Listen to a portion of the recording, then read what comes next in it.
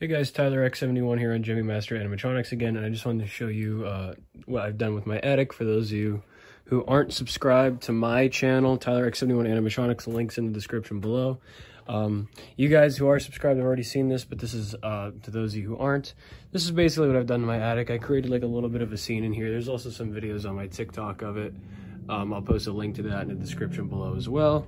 Not much. It's not finished yet. I actually think I'm going to make it less of a store display type look, or what would you call a scene, and because I want to try to fit a lot of things in here, and with trying to create a set, it's kind of hard to do because you need space. But I turn this on and this off, and that's what it looks like with black lights, and they're all on step pads. We are going to have so much fun playing evil characters, and we hope you will love it. I have so many to choose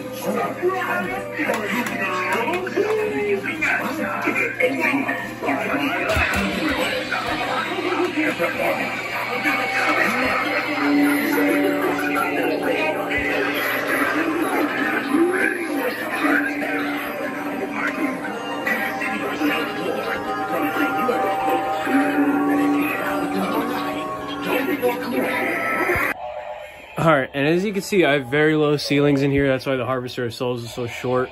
The rest of his poles are in his box. I was able to fit Grim and everybody else at full height. That guy's on batteries that I customized. But the other room in the attic is not so organized. This is the 6-foot life-size waving Santa. There's the life-size dancing Santa by Jemmy. Boxes of stuff I have in like my bedroom and that.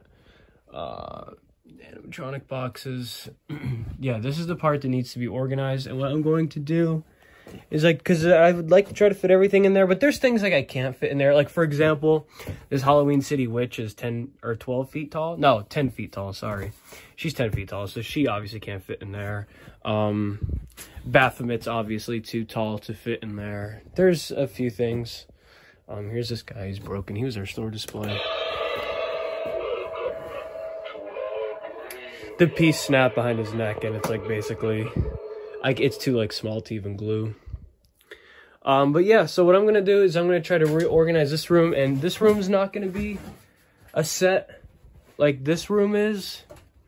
This room's just gonna be like whatever animatronics I can't fit in there are gonna either be in this room in their boxes, or I'll put them up in here too, because like I said, with this having like a set sort of look, you can't really crowd it too much, but I'm probably gonna end up crowding it and saying screw it to the set type look. It was fun while it lasted. But yeah, just some updates I wanted to show you guys. I'm not exactly sure what I'm gonna be doing for Halloween this year, display wise, but if you guys want reviews on anything, just let me know. But as soon as I have updates on what I'll be doing Halloween wise this year for like a display, like I might do the mall again this year, or I might do the outside again this year, then I'll be sure to update you guys.